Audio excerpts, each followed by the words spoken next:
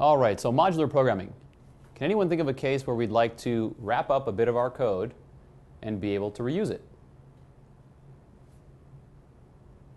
We have some sort of algorithm that we wrote that maybe we want to use again, I guess. Exactly. And what might be the value of doing that? So don't write again. Don't write it again. In fact, if we had to make changes, we'd only have to make the changes in one place, even if we use the algorithm in 4 or 5 different places. Cool. So we're going to see how exactly we do this in LabVIEW. So let's suppose we've got some code and we'd like to reuse it. Question is, how do I wrap up a piece of code like this into something like this? So if we remember back a few exercises, we wrote a small piece of code which computed the area of a right triangle given its base and its height. And if I wanted to do that in a few places in my application, it would be nice if I had a little box, a little function in LabVIEW, just like this. And of course, we call that a subVI. We've been talking about VIs. We call these subVIs that get reused in our VIs. All right, how do we do that? First things first. In order to create a subVI, we're really going to create a VI. And we'll want to see how we can reuse that subVI in our VIs. And what do we notice? Just like the terminals on our functions here, this little box seems to have terminals. 2 inputs and 1 output. So we're going to see how we can create a subVI, assign its terminals, and then use it on the block diagram of another VI. So let's see the pieces of a puzzle of a VI. This will help us in our demonstration shortly to come. So first thing we've worked with on a VI is a block diagram. We know the code. Second thing we've seen, of course, is the front panel. Right? We create our user interface. The third piece we're going to talk about here is important to our subVI creation. And that is this icon and connector pane. The icon is the pretty picture I see here to give my users some visual indication of what this VI does. And the connector pane defines the inputs and the outputs. Okay? So we're going to go now into the LabVIEW environment and see exactly how we create a piece of code like this, wrap it into a subVI, assign the connector pane, and use it in another VI as a subVI. So we're ready to jump into LabVIEW here and see how we can create a subVI. One more quick point to note. There's one more piece of a VI, one more part of the anatomy, which we haven't really seen or talked about. And in fact, we never really see it. But I want to point it out here since we're breaking down the pieces of a VI puzzle. Any ideas what that might be? Is it the project? Ah, good question, good question. In fact, we're going to get to projects right after the subVI discussion here. The other part that I was interested in here is the fact that when we're working in the development environment, we get to build code, build a user interface in the front panel, and of course we deal with an icon and a connector pane, as we'll see in a minute. The fourth piece, which we just want to keep in the back of our minds, is that this code actually gets compiled in real time by LabVIEW. And it gets compiled into a binary, which of course can execute on your computers. That's the fourth piece, back of our minds, just to round out our knowledge here. So we're ready to jump into LabVIEW. So Alt-Tab over to LabVIEW, use my favorite shortcut for creating a new VI, Control-N, and of course my favorite shortcut for tiling my block diagram in front panel, Control-T, and we're ready to go. So, first things first, just for review, let's create our user interface and block diagram for area of a right triangle. Pretty easy. Let's build the user interface first. How's that? I'll right-click, get myself a numeric control, and call it base. I'll use my favorite way to copy, holding down Control and Shift, dragging, and then I'll rename that, oops, sorry, Control-Z to undo. Rename this to height. Okay, does anybody recall the function or the formula for the area of a right triangle given the base and the height? 1/2 base times height. Exactly. You got it. So let's build that in our block diagram. I right-click, go to the numeric palette, and get out my multiplication. I need 1/2 of the base.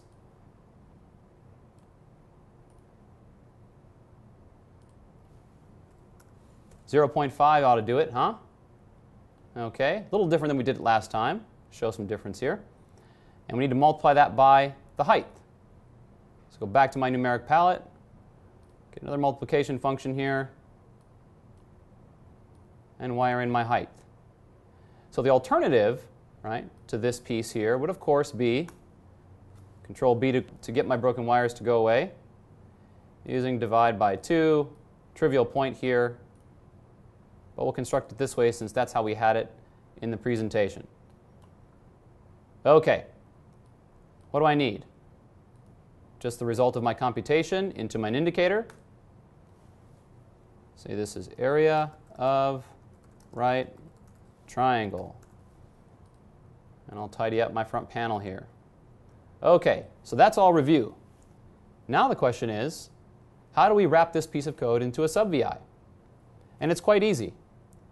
We've probably noticed in many of our demonstrations and exercises so far that we've got this connector pane and this icon here in the upper right-hand corner of our front panel. So, first things first, if I would like to define my connector pane, how I'm going to use this as a SubVI, I do so by simply clicking on any one of these terminals. It turns black, moving over to my control, in this case the base, and selecting it. And notice it's turned orange. That orange is an indication of the data type, and if I select it, it does highlight for me the control that it's connected to. And so I can finish this out. I'll connect my height, and I'll connect my output, the area of right triangle here, and we're done. If I wanted to give it a pretty picture, I can double-click on the default LabVIEW picture there, and notice I get the icon editor. Anybody use the icon editor in LabVIEW before? No. No? Okay. Well, they've undergone a recent enhancement. It's pretty easy to use, but I'll grab my lasso tool here and select and just delete the inner contents. I'll use a Control X to cut it. And I'll fill it with a white background here. It wasn't quite white. Let's see if we can do better. See if we can do better yet. That'll do. And in this case, instead of drawing a picture, I'll go for a simple area of right triangle piece of text in here. Now we know that pictures are often better than words because they span the different languages of the world, but for demonstrative purposes, we'll just say area try and say OK. And notice now in the upper right-hand corner, I see area try. That's what my VI is going to look like when placed on another diagram. And I see the connector pane. That's going to be my interface to the VI on another diagram. So I'll save this. And I like to keystroke. We've kept the list of those. So Control S will let me save this. And I'll save it to, yes, Brian. Quick question. We have, I can imagine using like a logo or something for one of our VIs or for the icon. Yes. Is that possible? It is. Great question. So let me save this VI here. I'll save it to my desktop. We'll call it area of right triangle. So that's saved. So to repeat the question, we're wondering if we already had a logo defined, if we could use it instead of creating our own from scratch. And the answer is yes. So let's see exactly how we can add our own icon without creating it from scratch. If I already have one, I can go find an existing icon if it matches the 16 by 16 pixels that LabVIEW expects for the icon. And so I'll jump into the exercises here, and I think we've got an icons folder. Indeed, we do. And so I can do one better than creating my own simple area try.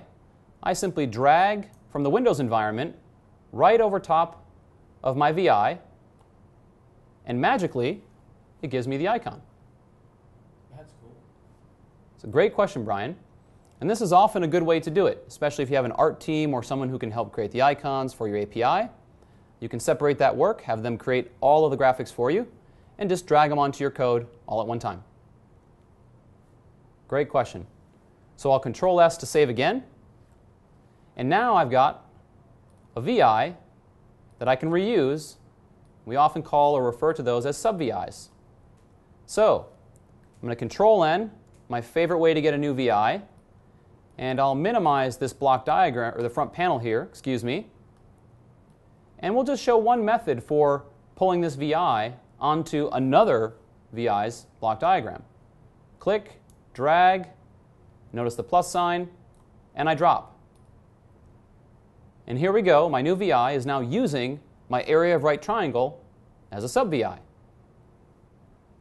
Notice that if I hover, LabVIEW is showing me the terminals that we've connected.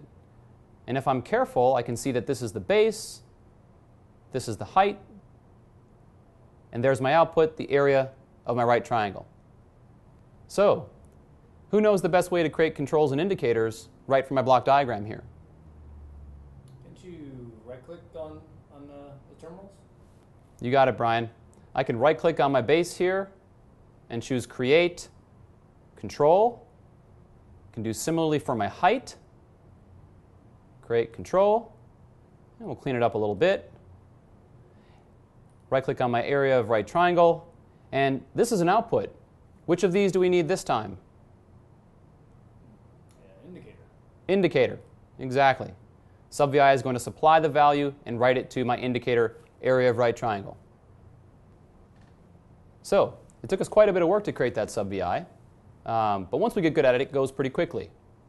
So wouldn't it be nice if we could create a SubVI by simply highlighting a subset of the code that we wanted and perhaps using an option in LabVIEW to have it create one for us? Let's see how we can do that. To do that, I'm just going to double-click on the SubVI we've already created. That's going to open up its front panel, and I'll use Control-T to tile and look at its block diagram again.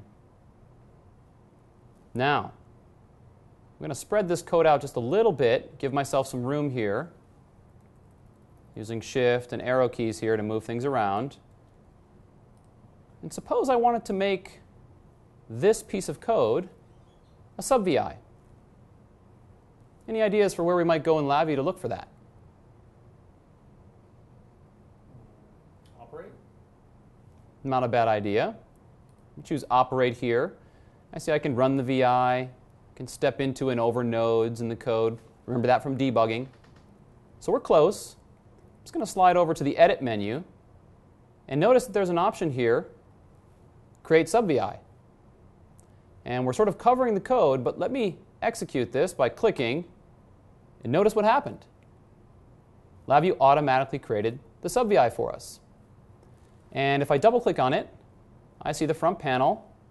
Control-T to tile shows me the block diagram. Looks just like my previous block diagram. And all I'd have to do here is save the VI, apply the icon as we saw, and I'd be ready to go. I could use this VI anywhere I'd like.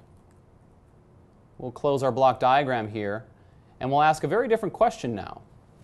Now that I can create subVIs, now that I can create code, my own code, package them up into subVIs and functions that I can use in all of my other LabVIEW applications, how do I organize those things? Any ideas? Well, will we use the project for this? Aha! Here we have our project. So Brian got ahead of us a minute ago, and now we're ready for it. Let's take a few slides and learn about how we can use the LabVIEW Project Explorer to organize and manage our code. So we just saw this demo, and we actually saw 2 ways that we were able to create a subVI from some existing code. Can someone help me recall what those 2 distinct methods we saw today for creating a subVI are? Yeah, the easier one was when you just clicked and dragged around it, and then you went to Edit and then Create SubVI. You got it. And the other way, you went like just kind of a manual method, I suppose. Very good, very good. So the 2 methods were, first, we saw this actually second, but the first one Brian noted for us here, is that we can, in LabVIEW, select a subset of code, and then from the Edit menu, create a subVI and have LabVIEW do all the work for us. And the other method we saw was to actually create our VI from scratch, as we've been doing throughout the course, and then using the connector pane and the icon in the upper right-hand corner of our front panels, we could assign those terminals and use a subVI as we saw. So we have two methods for doing this now in LabVIEW. So now that we've seen how to do that, let's have you guys repeat that process and get the mechanics down for creating a subVI. Okay, great job on the exercise. Super important and valuable technique, creating a subVI, reusing the code. Wanted to show you very quickly. We mentioned that we get everything in the course online as well. I just wanted to show you where we would find that particular lecture, as well as the solution video to the exercise. So for those of you who had questions, had you been doing this at home or in a coffee shop using our online experience, which we're seeing here, you'd be able to look and jump right into the solution video as well. Let's see that really quickly, and then we'll see how to organize the subVIs like we just created. Okay, so we saw several features now of the LabVIEW Project Explorer. The LabVIEW project is useful to us. Let's do a quick review. Let's do a quiz on this and make sure we have fresh in mind some of the niceties that the LabVIEW Project Explorer gives us. So, true or false? Just a few of these, rapid fire. A project contains the files it owns. Anybody remember? I think yes. Think yes. Well, let's review quickly. The Project Explorer file is actually an XML file. And so, go ahead. Yeah, so it points to it, but doesn't contain it. You got it. You got it. LabVIEW Project Explorer is an XML file, and it contains references. It contains the paths to all of my code, but it doesn't contain the code itself. Awesome. Okay, so we saw virtual folders. Question is, true or false, the virtual folder structure in the Items tab always reflects where the files are within my computer. True or false? That's false. Good, Brian, very good. And that's why we call it a virtual folder. It's not a real folder in Windows, it's a virtual folder.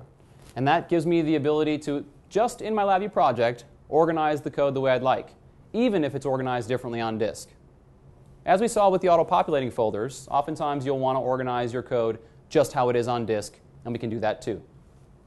All right, powering through. What about different file types? True or false, a text file can be placed in a virtual folder? Remember you pulled an Excel file in there, so I'm guessing a text file can be as well. You got it, absolutely. One of the nice things the LabVIEW Project Explorer does for us is it lets us hold references to other file types if they're relevant to our project. We might be writing to CSV files or text files or using image files. Those are all fair game. And finally, do we need the Project Explorer at all in theory? Can we build an application using more than one VI without using a Project Explorer at all?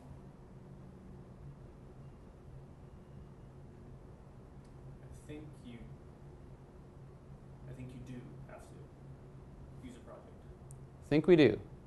Well, there's a good reason you might think that, because we've seen these subVIs and we jumped right into the Project Explorer.